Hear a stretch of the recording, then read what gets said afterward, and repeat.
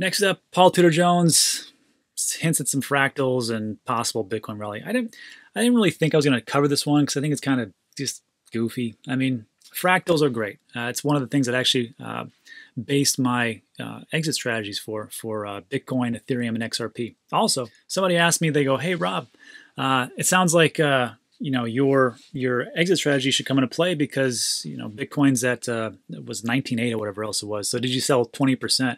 First of all, it's at 19.9, and I'm not selling 20% off the bat. I'm selling 10%. And here's my exit strategy for Bitcoin. You can find my Bitcoin, XRP, and Ethereum exit strategies in all the descriptions of all my videos. So, but yeah, it's getting ready to be sold.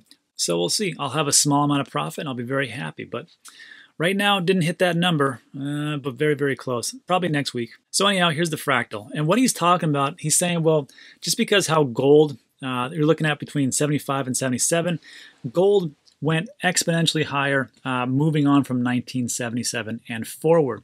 And we can kind of take a look at the same thing, 2018 to 2020. There was a bit of a lull here, 73 to 75, then a little sideways, a little dip, just like here, sideways and dip. Then it went up, and now here we are, just like gold.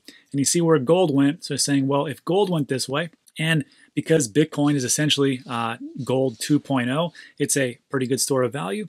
Also, it's a lot easier to transport than gold, have it much more divisible and much more easier than gold. You don't have to melt it down. And of course, it's great because you can send it to anyone, anywhere in the world, at any time, in less than 30 minutes for next to nothing. You can send, there was a tweet that someone said, I just sent $10 million across the world for less than a cup of coffee at Starbucks.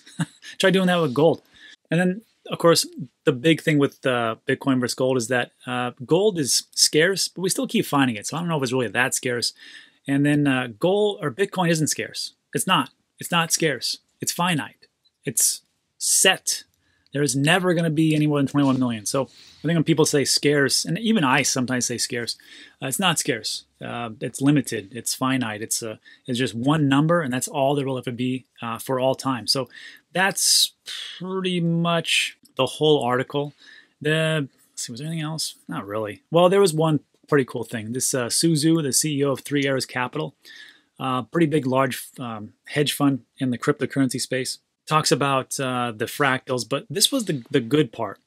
States there's also a massive gap between the valuation of Bitcoin and gold. Currently, gold's market cap is 9 trillion, which is not true. So actually, here's my favorite visual, Money in Markets. This was from 6 months ago, May 27th. And they're stating that gold is about 11 trillion. So that's a ton.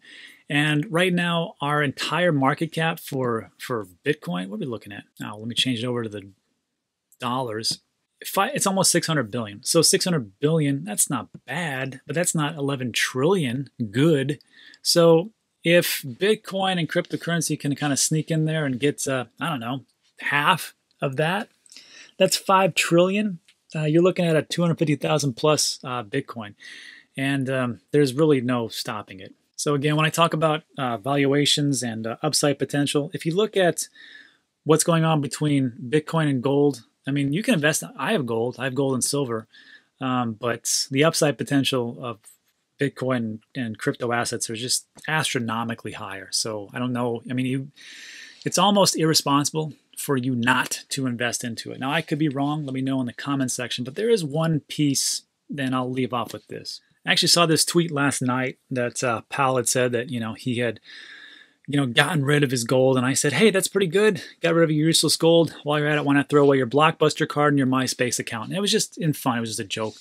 But somebody came in, Oscar, and he had a good question. He says, hey, what would you do if you had over 100,000 in gold? Would you sell it all and get it in Bitcoin or sell a percentage? I said, to be honest, I'm going to keep my positions in gold because you never know. You never know what's going to happen. I'm not going to sell 100%. That's just not how I operate. Some people can, and that's fine. I'm just more of a cautious person. So I said, a 90-10 split's pretty good. 80-20 isn't bad. You could do that. 80% Bitcoin, 20 gold, or 90-10, whatever you want to do. But again, remember, Bitcoin's been around for thousands of years, and it's not going to get phased out tomorrow. So that's just how it is. So play your cards right. And that's how I'm going to play mine. You can do whatever you want to, right?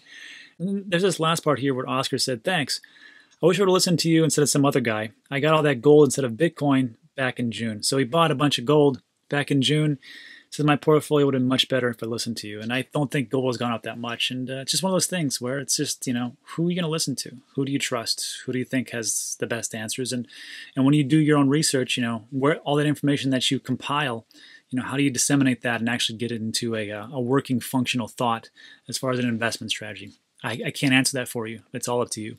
So that's it for that.